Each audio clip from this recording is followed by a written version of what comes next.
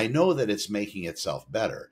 And in fact, some of the things that scare me, well, make me a bit nervous is when you look at the past models, just talking about games, for example.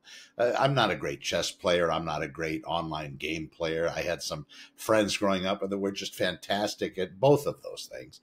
But when you take the artificial intelligence and you show it how to play chess, typically those first models, the ones that beat the great chess masters of the world, they were trained off human data, human movements. They took the human beings that played the game, and then the human beings taught the machine. And then, of course, it gets better, it gets faster, it understands every movement, and it blows way past human beings in mentality, because now it knows every single possible move and then how to thwart it.